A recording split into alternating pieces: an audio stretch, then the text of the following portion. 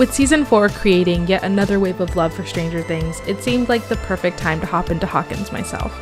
Having never created anything from the universe, I wanted to start out with something that was easily recognizable and classic from Season 1, Eleven and her pink dress.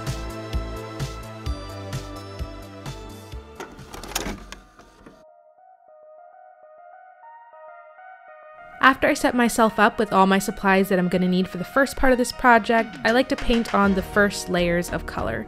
So this is the skin, the hair, the eyebrows, mainly the large parts of color that I'm going to then have to go back in later and add detail to. For Eleven's sculpt, I really wanted to exaggerate some of those features that made her look so cute, but also very distrusting in that first season. So I gave her really large eyes, really big eyebrows that are very deep set to give her that mean mug that she has for a lot of Season 1.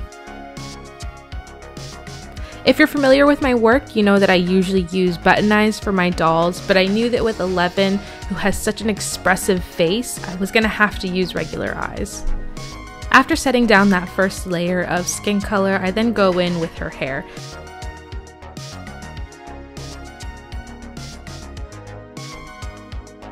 Her hair in the show is definitely much lighter and a lot more see-through because it's buzzed so close to her head, but obviously this is a doll and it's an exaggerated version of her character, so that's why I went really dark.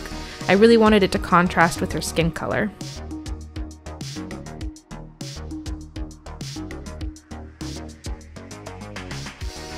Looking back, I think I should have gone a bit tanner with Eleven's skin, or at least given her some warmer undertones. I ended up making up for it by just adding more blushes and different colors to her face to liven it back up, but I think that originally it would have been nice to just have a tanner base to start with.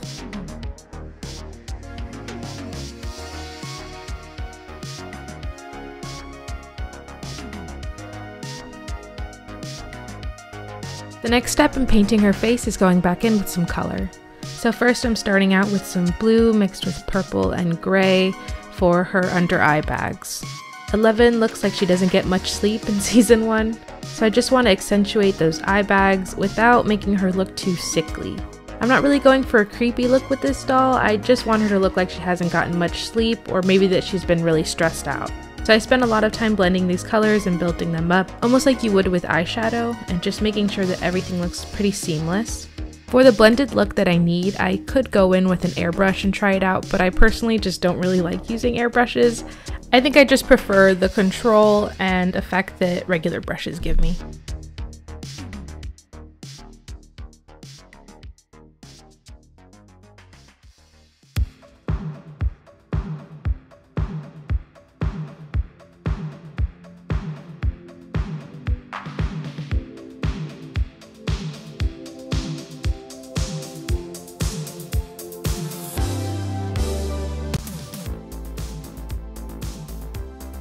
To make sure that the blue tones I added to her face don't translate as bruising or don't age her too much, I make sure to go in with excessive blushing.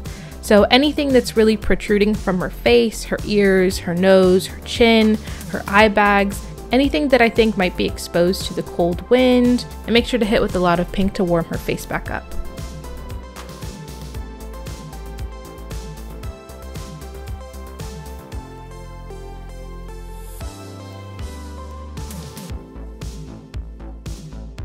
I left this next clip in because I just wanted to show how many shades I go through when deciding on a lip color. I think lips really just set the tone for the whole face, so if they're too orange or too purple, it can really throw off the rest of the coloring that I just worked really hard on. So I clearly am going through a lot of shades in order to get to this perfect blushy, peachy pink for her lips.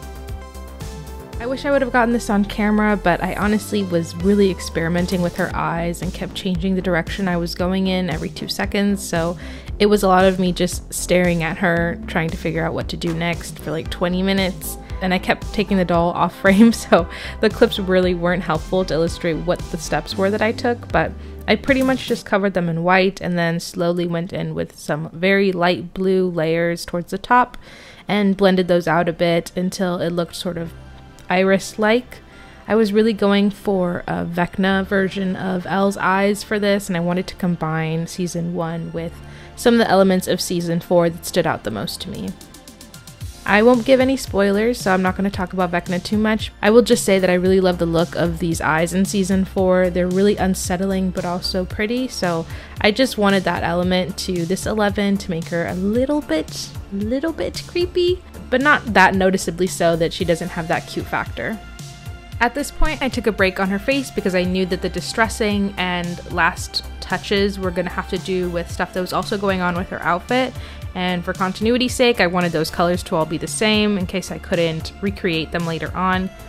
So I moved on to creating her body and her outfit. I realized that I had made her middle a bit too thin, and at that age, kids usually have a very straight torso with no real curves, so I bulked it up a bit with aluminum foil and then got to work on her dress. Her dress was really simple, and her outfit in general was really simple once I decided that I wasn't going to be doing the jacket. For her dress, the main detail was this ruching in the front and back. So in order to do this, I just made really wide stitches with my machine, and I was able to pull one thread slightly in order to get that fabric to bunch up how I wanted. And while normally I don't use a lot of hot glue with my outfit building, in order to get the wrinkles to lay just right in the way that I wanted them to while also hugging the torso that I had built, I used hot glue to set down the front and back parts. I also gave her these really exaggerated puff sleeves just because I felt like they were more 80s and just gave her more shape overall.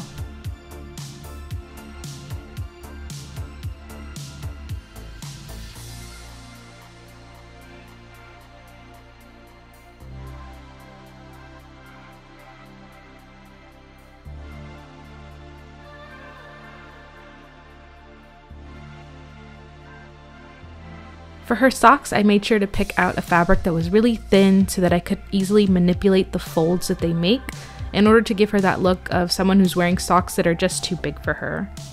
And for the Hawkins themed stripes, I just painted those on since using ribbon or anything else would have just made it look too big and bunchy and would have thrown off the scale of her clothing.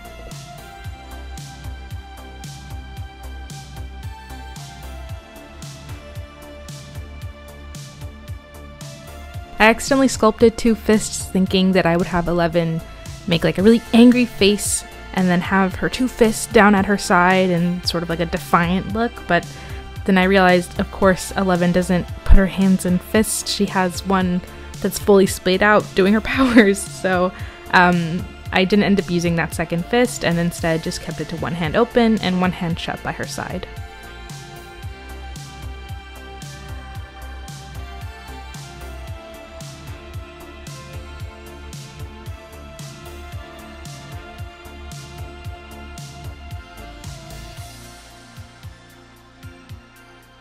Maybe it's because I grew up always playing with Polly Pockets or small miniature toys, but I just felt the need to give her some props to play with.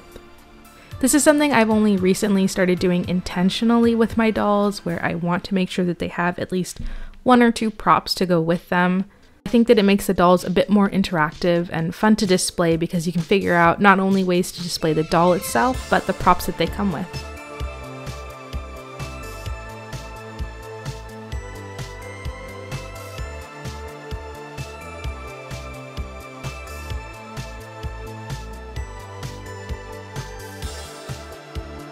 This part always reminds me of putting on Bratz shoes, except for I don't get that satisfying click.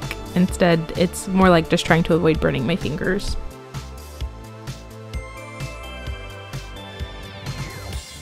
If this was a different type of doll, I would work harder to make that transition between fabric and shoe more seamless, but the socks cover everything.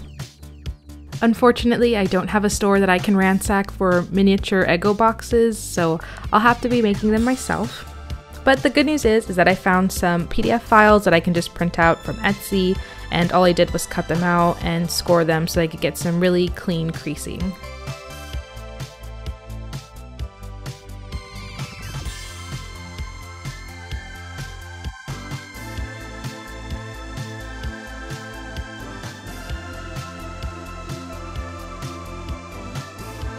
It's probably my printer type or maybe the paper that I used, but it came out kind of dull, and I was hoping that by using some Mod Podge I'd be able to create some sort of varnish to make the colors pop more. It didn't really do anything to make the colors pop more, but it did help to give that shine that regular cereal / waffle boxes give. Going back to my need for props, I knew that I wanted to create an 11 wig to match what she had in the show. Obviously being made out of yarn, so it's not going to be anything too crazy, and it was just a really easy detail to create. I started off by making her a makeshift wig cap out of washi tape that I knew would really easily peel off of her head, and then I'm just going in with some hot glue to attach her hair.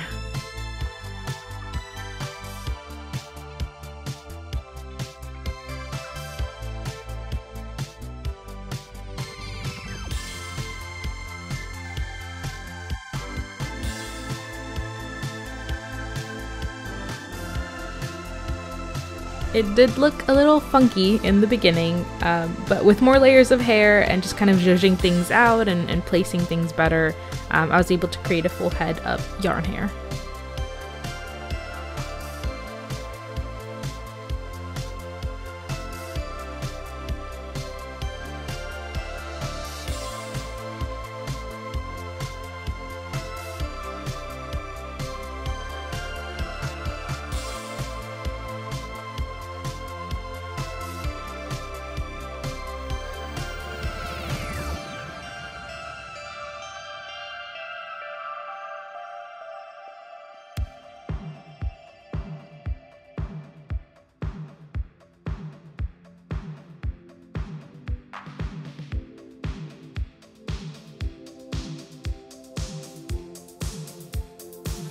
Her wig was the last part of her outfit that needed to be complete before I could move into the final touches. The first was adding Elle's nosebleed that she gets during or after she uses her powers. I kept this effect really minimal because I didn't want the doll to come off too creepy, and I honestly think it looks really cute. And then I'm just curing it with my UV light because I did use resin for the nosebleed just to give it more of a 3D effect. And then I'm just going in with my favorite beat up brush to dirty up her dress and her face and a little bit on her knees, just to really make it look like she's been walking through the woods in search of the gate.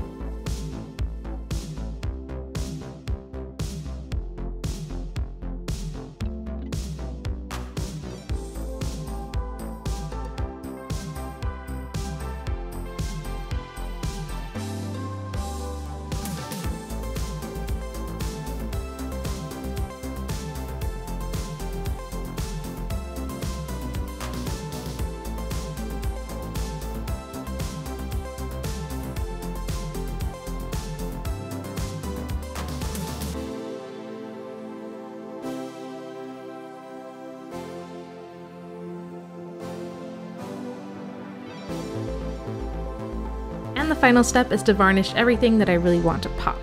So I go ahead and I gloss up her eyes, the tip of her nose, her lips, and just any features that I really want to stand out and just look a little bit sweaty.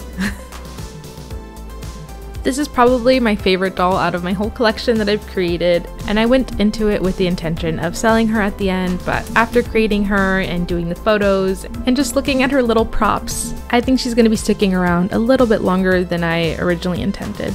But without further ado, here is the final look of my interpretation of Season 1, 11.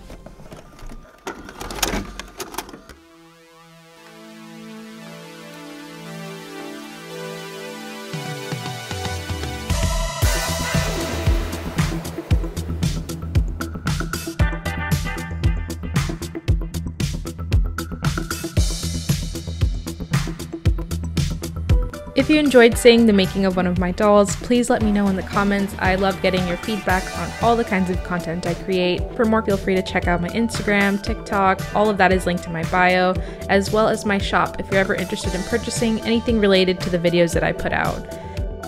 As always, thank you so much to my Patreon members, especially for your support. You really help me to continue to create content, especially long-form content that takes me so long to edit and get out there. So thank you so much for your patience, and I hope you guys have a great rest of your day.